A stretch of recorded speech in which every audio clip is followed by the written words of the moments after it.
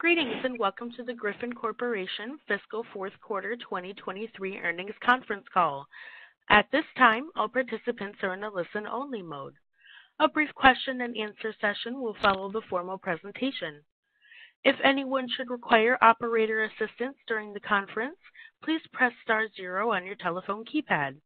As a reminder, this conference is being recorded. It is now my pleasure to introduce your host, Brian Harris, Chief Financial Officer. Thank you, Mr. Harris. You may begin. Thank you.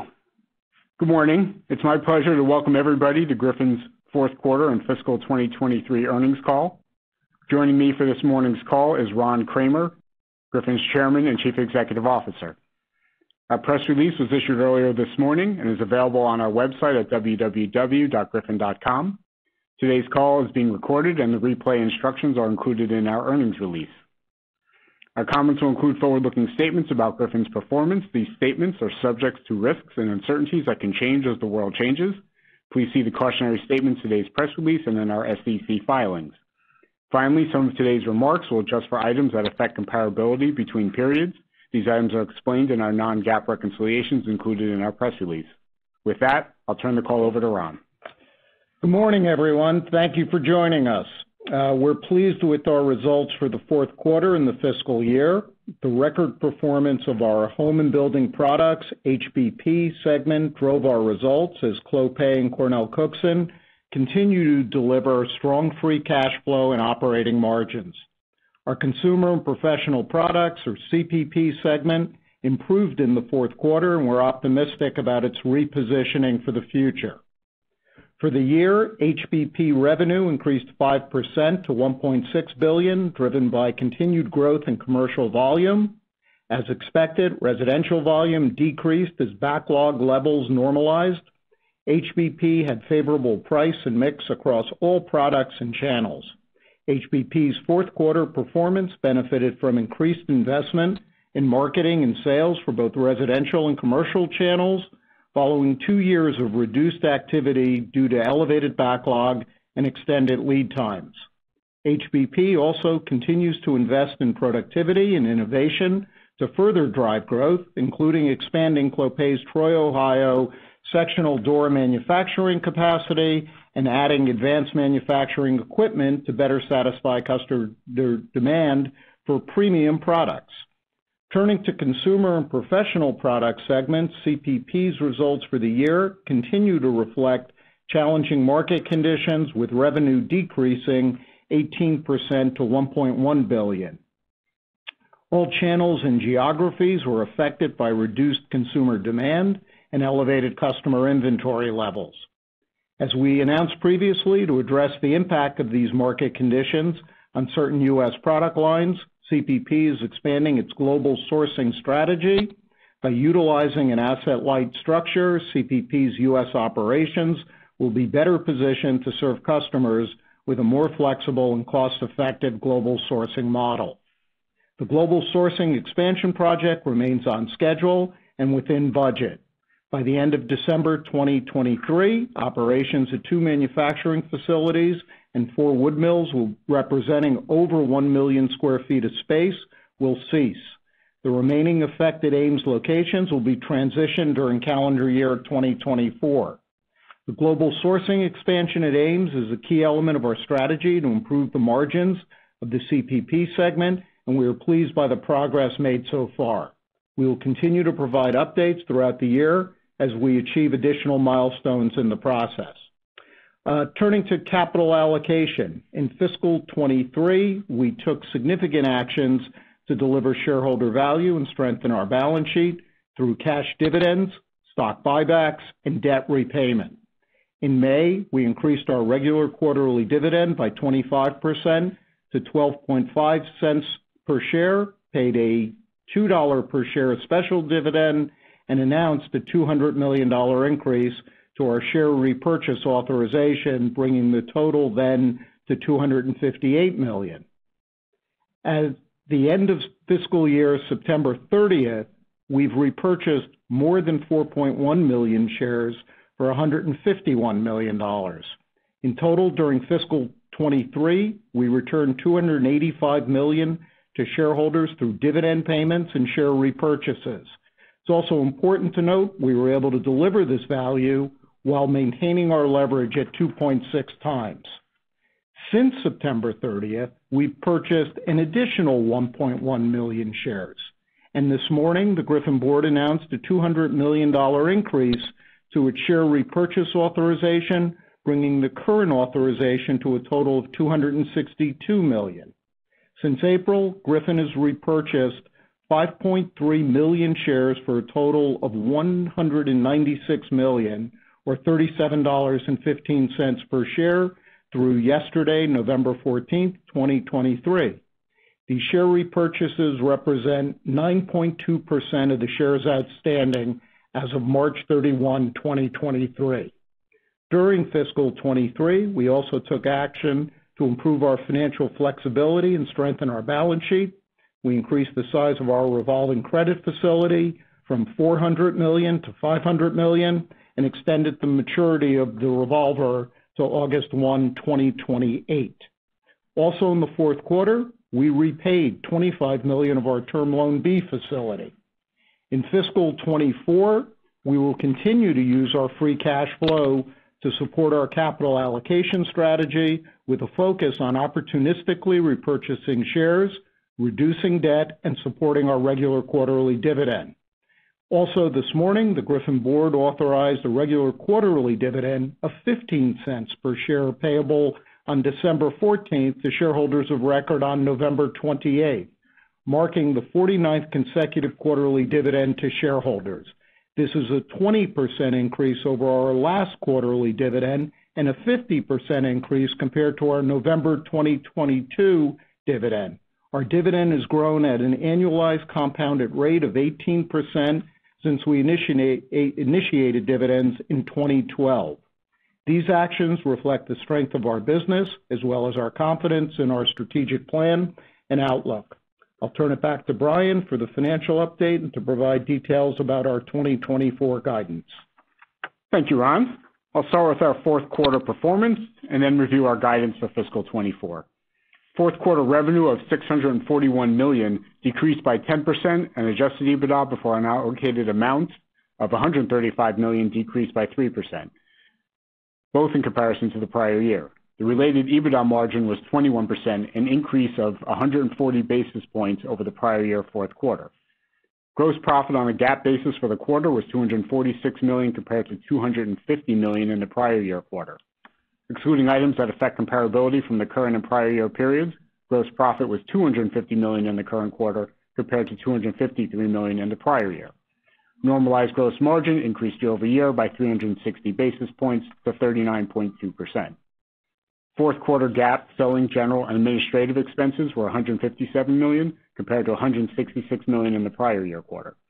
Excluding adjusting items from both periods, SG&A expenses were $146 million, or 22.8% of revenue, compared to the prior year of $148 million, or 20.8% of revenue. Fourth quarter GAAP income from continuing operations was $42 million, or 79 cents per share, compared to the prior year loss of $415 million, which was driven by CPP impairment charges. Excluding all items that affect comparability from both periods, current quarter adjusted net income from continuing operations was $63 million, or $1.19 per share, compared to the prior year of $60 million, or $1.09 per share. Corporate and unallocated expenses, excluding depreciation, were $13.5 million in the quarter, compared to $14.2 million in the prior year. Net capital expenditures were $34 million in the fourth quarter, compared to $9 million in the prior year quarter. The increase was primarily driven by a net $20 million related to the acquisition of the HPP headquarters facility in Mason, Ohio, and the manufacturing facility for ClosetMaid in Ocala, Florida, as we capitalize on the opportunity to acquire these critical facilities below market value. Depreciation and amortization totaled $15.4 million for the fourth quarter compared to $17.6 million in the prior year. Regarding our segment performance, revenue for home and building products decreased 7% over the prior year quarter, driven by residential volume, partially offset by increased commercial volume. Adjusted EBITDA decreased 9% compared to the prior year quarter, driven by the decreased revenue coupled with increased labor, marketing, and advertising costs, partially offset by reduced material costs. Consumer and professional products revenue decreased 13% from the prior year quarter to $247 million. The reduction in revenue was primarily attributable to reduced volume across all channels and geographies, driven by soft consumer demand, elevated customer inventory levels, and customer supplier diversification in the U.S. CPP adjusted EBITDA increased to $14 million from the prior year of $7 million, driven by reduced material costs, partially offset by the impact of reduced revenue noted above. In May, we announced that CPP is expanding its global sourcing strategy for products manufactured and sold in the U.S. to address evolving market conditions. Utilizing an asset-light model enables CPP to continue providing high-quality products, strengthen its competitive positioning, and leverage industry-leading service and distribution that our customers and consumers expect. Further, these actions position CPP to achieve target EBITDA margins of 15% and generate substantial additional value for our shareholders. The project remains on time and on budget, with completion expected by the end of calendar 2024. In the quarter ended September 30, CPP incurred pre-tax cash charges of $10 million related to the expansion of its global sourcing strategy. Regarding our balance sheet and liquidity, as of September 30, 2023, we had net debt of $1.4 billion and net debt to EBITDA leverage of 2.6 times, as calculated based on our debt covenants. We remain net debt and leverage neutral with the prior quarter ending June 23, even after returning approximately $72 million to shareholders via stock buybacks and dividends in the quarter. The prior year-end net debt was $1.5 billion and leverage was 2.9x. Regarding our 2024 guidance, we expect revenue of $2.6 billion and segment adjusted EBITDA of $525 million for fiscal 2024, which excludes unallocated costs of $54 million, charges related to the AMES global sourcing expansion of approximately $25 million, and strategic review retention expenses of approximately $10 million. We anticipate 2024 HBP revenue will decrease by 3 to 5% year over year due to the first half of 24 being compared to the prior year, which included volume from significant residential door backlog and the return to normal seasonal demand patterns, which historically has less demand in our second quarter ended March. These factors will be partially offset by market share gains in both residential and commercial. HBP EBITDA margin for 2024 is expected to remain in excess of 30%. The phasing of EBITDA performance will follow the same general trends as discussed with revenue, with an unfavorable comparison to the prior year in the first half, followed by a stronger second half. With respect to CPP, we expect 2024 revenue decrease 3 to 5% year over year, due to continued soft demand and high customer inventory levels, partially offset by normalized weather. The first half is expected to compare unfavorably year over year as customer destocking continues, with gradual improvement during the second half as inventory levels return to normal. CPP EBITDA margin is expected to see modest improvement year over year, particularly in the second half as the AMES U.S. operations transition to an asset-light operating model. Total capital expenditures for fiscal year 24 are expected to be $70 million. This amount includes the capital required to complete the 100,000 square foot expansion and equipment upgrades at Clopay's sectional door manufacturing facility in Troy, Ohio. Depreciation and amortization is expected to be a total of $63 million, of which $22 million is amortization. We expect to generate free cash flow for the full year in excess of net income, inclusive of the capital investments. As we have seen historically, we expect a seasonal pattern with cash usage in the first half, followed by strong second half cash generation. This includes the impact of cash outflows related to the global sourcing initiative. We expect interest expense of approximately $103 million for fiscal 24. Our expected normalized tax rate will be approximately 28%. As is always the case, geographic earnings mix and any legislative action, including new guidance on tax reform matters, may impact rates. Now I'll turn over the call back over to Ron. Thanks, Brian. We enter 2024 with a proven strategy, skilled team, and strong balance sheet, positioning us for future growth while remaining flexible in an uncertain macroeconomic environment. Before we turn to questions, I want to acknowledge and thank the employees and management teams of our businesses. It's because of their dedication and effort that Griffon continues to see such strong operating performance. We'll continue to use the strong operating performance and free cash flow from our business to drive our capital allocation strategy to deliver long-term value for our shareholders. This strategy will continue to include investing in our businesses, opportunistically repurchasing shares, and reducing debt. These actions underscore the confidence of Griffon's board and management in our outlook and strategic plan. Operator, we're happy to take any questions. Thank you. We will now be conducting a question and answer session. If you would like to ask a question, please press star 1 on your telephone keypad. A confirmation tone will indicate your line is in the question queue. You may press star 2 if you would like to remove your question from the queue. For participants using speaker equipment, it may be necessary to pick up your handset before pressing the star keys. At this time, we are limiting everyone to 1 question and 1 follow-up question. 1 moment, please, while we pull for questions.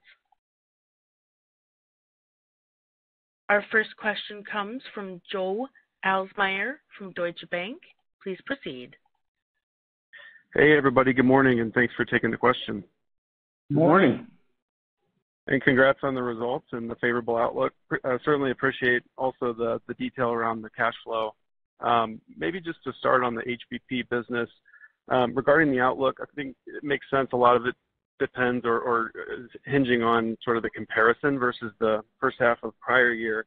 But I was wondering if you could just talk about sequentially what you're seeing between your 2 kind of residential and commercial businesses within there, just sequentially what the momentum in the business looks like. Sure. We continue to see reduced residential volume, though we expect some market share gains in that in 24. On the commercial side, we had volume benefits, increased volume in 2023, and we expect 2024 to continue that trend. We continue to have good order volume in that area. Sounds good. And then just thinking about the margin guidance in excess of 30%, certainly that's above the long-term guide. Wondering if there's something to kind of call out there to bridge between that and the guidance, but also if you're willing to sort of put an upper bound on that guidance rather than just 30% plus. Sure. So we do have long-term expectations out there of 25 to 28%, even though HBP continues to operate at 30% plus, and we expect it. We were seeing nothing that is going to change that. We have that guidance out there, perhaps a little conservatism, and also considering downturns in the market, and that's what we think is the bottom of for our business, those types of margins. But 2024, we're off to an excellent start, and we see the 30% being well within our capabilities and sustainability. So the business has proven itself to be resilient. The positioning that has happened over a period of years of expanding the residential business, the development of our commercial business. We have an excellent team doing the best in this industry, and we continue to be the leader, and we expect to both grow the business, take market share, and maintain our margins for 24.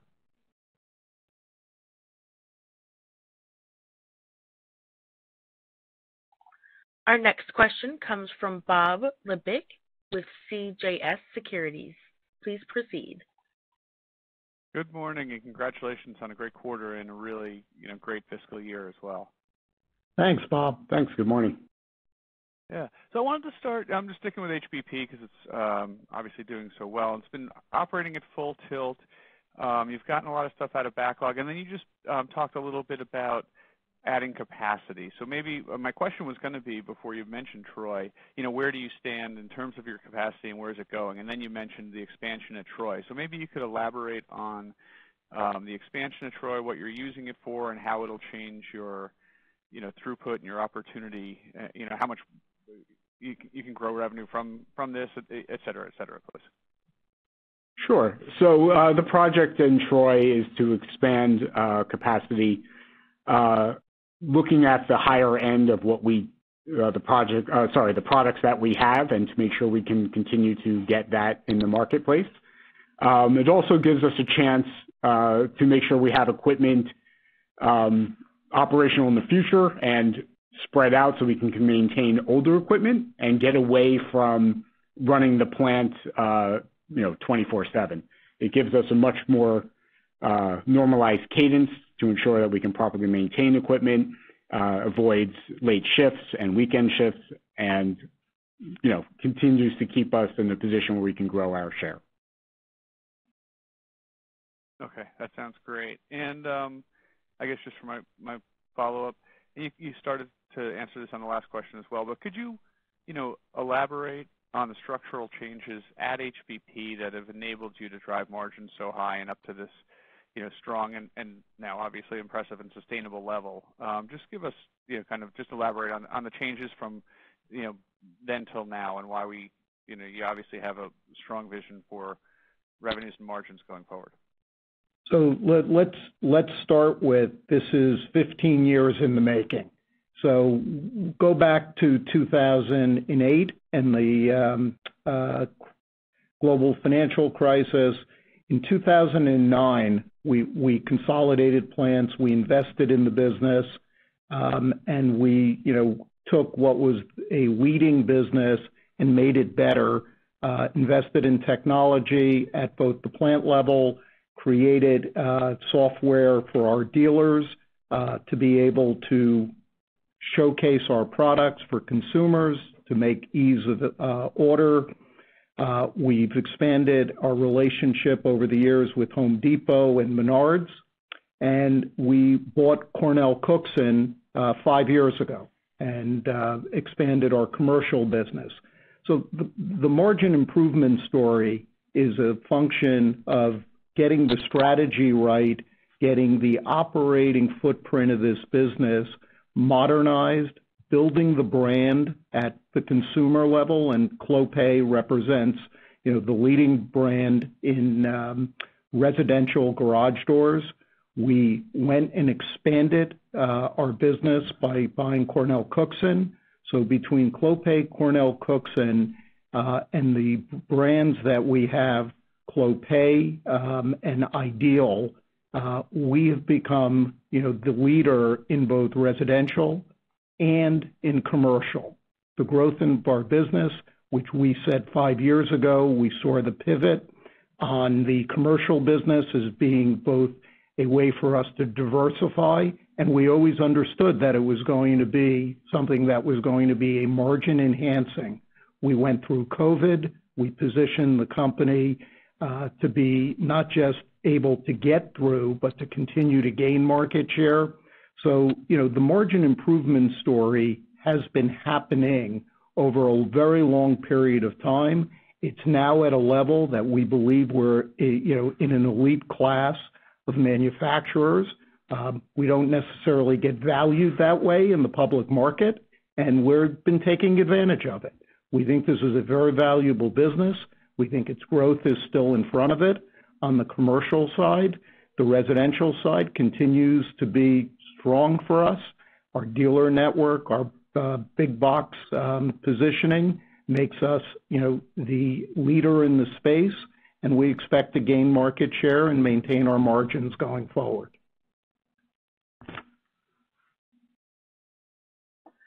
Our next question comes from Tim Wise from Baird.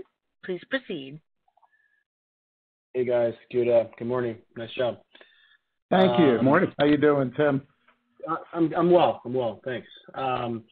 Maybe just on CPP, just kind of curious how we should think about, I know you gave guidance for fiscal 24 and you expect EBITDA to be a little bit up above, this past year, but how would you kind of think of the cadence there, Brian? And then I'm trying to really kind of dive into like what the exit rate kind of looks like as you think about fiscal 25, just how we should kind of sequence the margin improvement in CPP over the next couple of years. Sure. So in the first half of 24, we expect to be behind the first half of 23 as inventory levels remain high at our customers and the consumer remains soft. In the second half, we expect, we have in our numbers the benefit of normalized weather. It's hard to expect it necessarily. And some benefits from the initiative, the Global Sourcing Expansion Initiative, will begin as we get into the second half of 24. Exiting 24, we expect inventory levels to be at a more normalized level at our customers. And entering into 25, we will start selling sourced material opposed to the manufactured material, which we'll be selling in 24. As we get through 25, we expect to be exiting 25 at a 15% run rate and 26 being fully there. Okay. That's very helpful. Thank you. And then I guess just on the cash side of things, you guys have been, really good on the capital deployment. How are you thinking about buybacks, through fiscal 24? Just you've been pretty active here the last few quarters. Is it, fair for us to expect that to continue through the year? We continue to believe our stock is a compelling value, and we'll take advantage of it. Thank you, guys. Our next question comes from Julio Romero from Sidoti & Co. Please proceed. Hey, morning, guys. Morning. Good morning. On home and building products, I appreciate the revenue kind of guidance you guys gave for both segments. Does the 3 to 5% expected sales decline for HBP kind of embed any price degradation there, and just maybe speak to how price is holding up within the segment? Sure. It does not assume any price degradation. Price is holding up well. The marketplace is disciplined and is led by 4 large players. Okay, that's helpful. And then just, you guys talked about the CPP and how global sourcing is doing there. Maybe just talk about the competitive landscape within the channels that CPP sells into, specifically the larger ones of repair, remodel, retail, and international, and maybe just talk about how each channel is doing, if you could. Sure. Australia, I'll just start with Australia, is continuing to perform very well. Canada continues to perform well. Those marketplaces are seeing reasonably good demand. The U.S. and the U.K. are in the same bucket where there's high inventory levels and the consumer is soft. In the U.K., they haven't lost any market share. This is a matter of time. They're already an asset-light model. And in the U.S., we are transitioning to the asset-light model, which will help our margins going forward. And we continue to serve the pro with high-quality products that are sought after by them, and that will continue.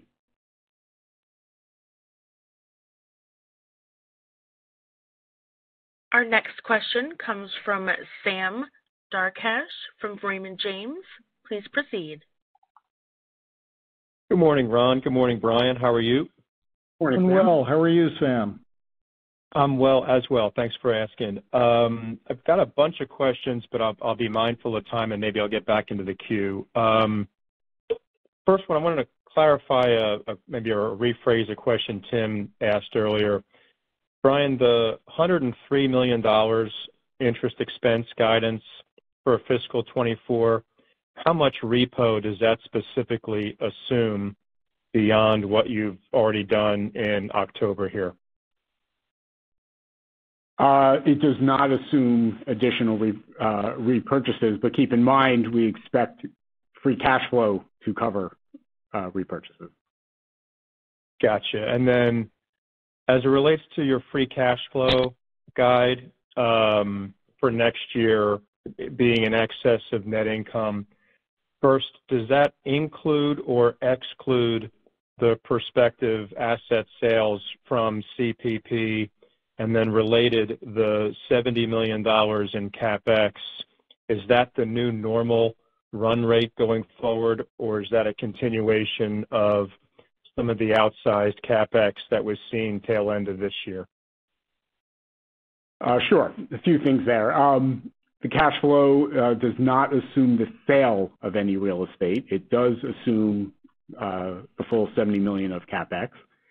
The outsized CapEx we saw in the fourth quarter related to us purchasing real estate. Opportunistically, we bought 2 facilities, so that will not continue. The $70 million in 24 includes the cost for Troy expansion that we described, and for that matter, any CapEx related to the global expansion for CPP. We do not expect that trend to necessarily continue, and it'll come down as we get into future years. On the HPP side, roughly 2%, and over time on the CPP side, less than 2%.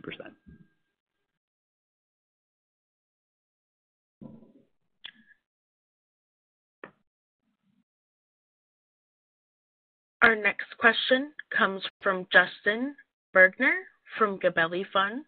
Please proceed. Good morning, Ron. Good morning, Brian. Good morning. Morning, Justin. We're well. How are you?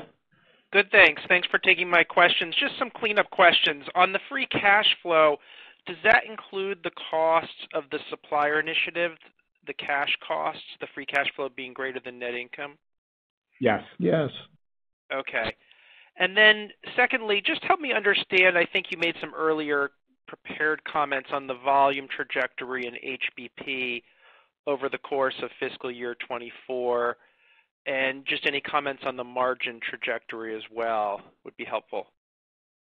Sure. So in the first half of the year, we have a difficult comparative to the first half of last year because it was elevated by backlog.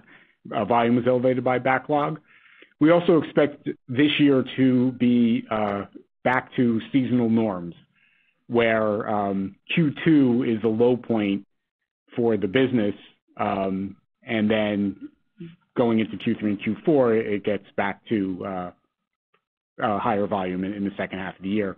And we expect the second half of the year to be a better comparative and be better results than the second half of this past year.